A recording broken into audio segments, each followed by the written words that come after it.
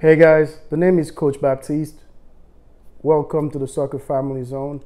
We created this channel again to help you find some value in the information that will be provided to help you navigate the landscape of soccer in America. Our goal is to perhaps provide you some insights and learn from you as well on what not to do so that others can benefit from that. Because I'm new to the landscape myself as a soccer dad, even though I've been involved in soccer since I was 4 years old. Recently, my son decided to play competitively, and my daughter is still playing recreational.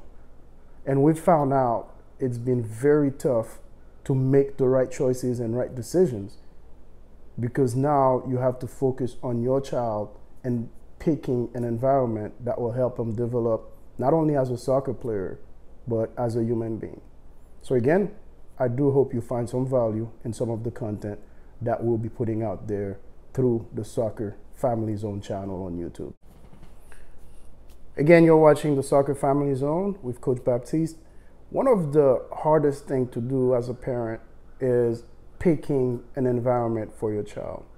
Imagine your kid come to you and tells you, "Daddy, I want to play soccer." They've never played a day in their lives. How do you go about figuring out how to help them? Well, one thing that I would say to you first and foremost is trust yourself. You've been a dad, you've been a mom thus far. As you know, there is no playbook on how to parent. You are figuring it out as you go sometimes. And the landscape of being a soccer parent is no different.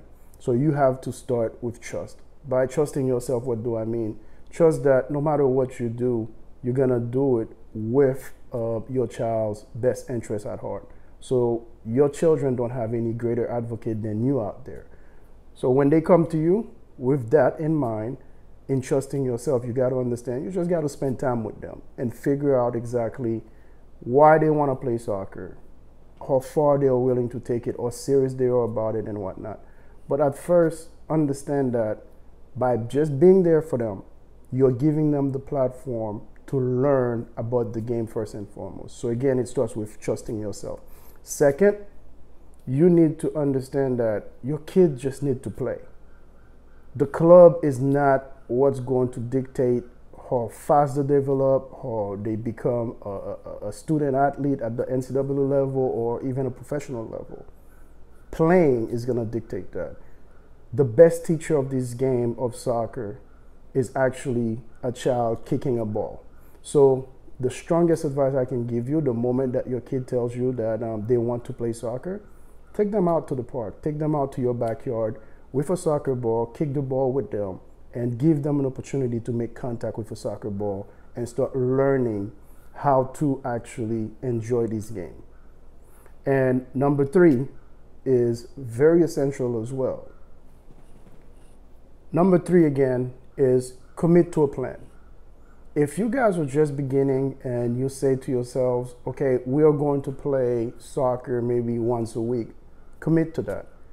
That 1 hour a week or that 30-minute session where your child gets to kick the soccer ball is very important in their growth and development, but you have to stay consistent. If it's every Thursday at 4 p.m. for 30 minutes, commit to that. If it's in your backyard, make sure that just like you have a schedule for everything else, you schedule that outing with your child and then they consistently know what to expect. That's how they're gonna grow and develop really, first and foremost. Before you even get to pick a club, before you even get to enjoy travel soccer and all that other stuff, your child needs to play the game of soccer. And playing the game of soccer is probably one of the cheapest sports out there, because once you have a soccer ball, that child can enjoy the game. They don't even need a partner, so to speak. But as a parent, you want to be there for them to introduce them to the game at first. And you don't need to know the game of soccer to just go out there and kick a soccer ball with your child. So I hope you found some value in this video and you can share the word. All right, as a recap, number 1, you need to make sure that you trust yourself. You've been trusting yourself thus far as a parent. Why stop now? Keep trusting yourself to be there for your child. Number 2, you have got to make sure that your child is playing. They have to enjoy the game, and playing means going in the backyard, going to the park, kicking the ball around with them. If that's all it takes, that's going to be good enough for them to start enjoying the game of soccer and learning about the game of soccer. And number 3, commit to a plan. If it's recreational, if it's just for an hour, if it's just for 30 minutes, just commit to that and be consistent in what you do. That way, you can help us grow a soccer community here in America, and indeed a soccer family as well. You've been watching the Soccer Family Zone. It's a pleasure, and I hope to see you soon. And remember, subscribe and share the word about a Soccer Family Zone channel. Thank you, guys.